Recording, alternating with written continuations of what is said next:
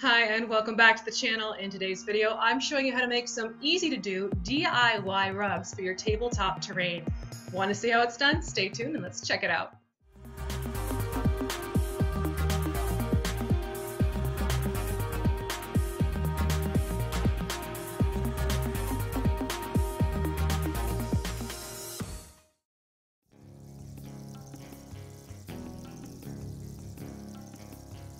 The first thing you're going to want to do is a search for images of Turkish or Oriental rugs.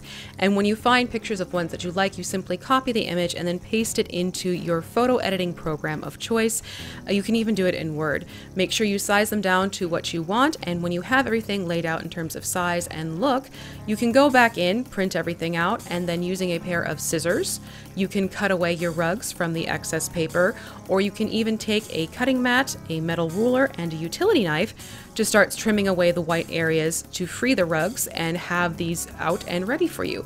Do be careful when you're doing this that you make sure you trim away as much of the white as possible. You may find using the cutting mat method, you're going to need to go back in with a pair of scissors just to trim in a couple areas where maybe the knife was just a little bit too high or the like. Once you have everything cut and in sizes that you want and ready to go, we're going to move on to the next step. Now, while you could use standard craft foam, I decided to use the kind that has the sticky adhesive on the back. And for this, what I did is flip the rug pieces over so it was face side down. Then with a ballpoint pen, I traced on the adhesive side with the paper covering still on it, the outline of each rug. When you do this, it perforates the paper and you'll be able to fold this over and basically create an area where you're going to be able to peel this paper away and expose the adhesive to the back of the foam. Once you have that area revealed, what you can then do is take your rug, obviously face side up with the print side up, and you can place this onto the adhesive section of the craft foam.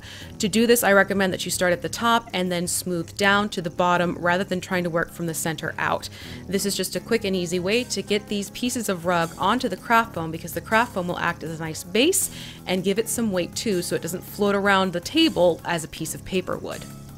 It also helps to stack these rug forms one at a time as opposed to peeling off the full piece of paper to reveal the adhesive, because I find that when you do that, the chances are of these rugs going into a place you don't want them increases. So basically just reveal the areas you need as you go along, and it'll make the process so much easier for you. Once you have all your pieces in place, you are again going to need to trim your rugs out, but this time from the foam. In this case, I did find that the cutting mat, metal ruler, and utility knife were the fastest and easiest way.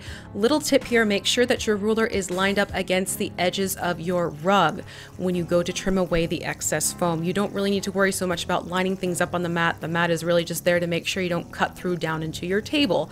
And when you get all the excess foam trimmed away, what you're going to have is this great miniature rug ready and waiting for you. Now we just need to take care of the very last step before these are ready for use. You absolutely will want to make sure these get sealed, and to do so use Podge Matte, and basically just put a nice layer of this Mod Podge, straight up Mod Podge, not thinned out, nothing like that, on top of the paper area of your rugs. This will make sure that the rugs stay protected, the print won't smear off, and that it won't get chipped or nicked as if you were to just leave it as straight up paper without sealing it up with the Mod Podge factor going on. Once the Mod Podge is dried, I do recommend that you turn the rugs face down and put a heavy weight on top of them, because sometimes there might be a little bit of curling involved with the Mod Podge drying up. That'll quickly fix itself. You can even just quickly rub your thumb and finger on top to smooth things over, and you'll have these great rugs that sit nicely on top of your terrain, add a nice touch of impact to your layouts, and are very easy to make. I hope this is a video that's come in handy for you. If this is a technique you've enjoyed, please be sure to hit that like button, and while you are here, you are welcome to subscribe. If you have any questions, please feel free to comment down below, or you can email me at thecraftingmuse.email@gmail.com. Thank you so much for joining me today, and I look forward to bringing you another craft soon.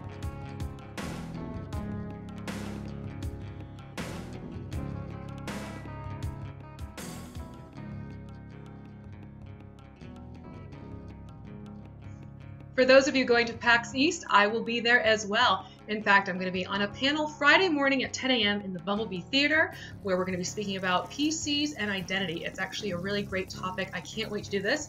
And I'm going to be joined with Kelly the Opera Geek, Eris Savad, as well as Eugenio Vargas, and our special moderator, Dr. B. So come and join us there. Can't wait to see you, and have a great time if you are going. I'll talk to everyone later. Bye!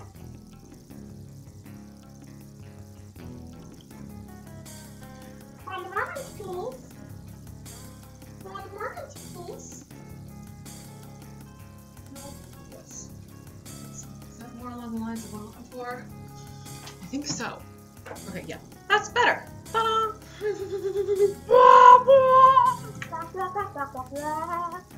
Showing you some very easy DIY rugs for your scatter. That's a word that's not coming out. Old MacDonald had a farm, E-I-E-I-Whoa!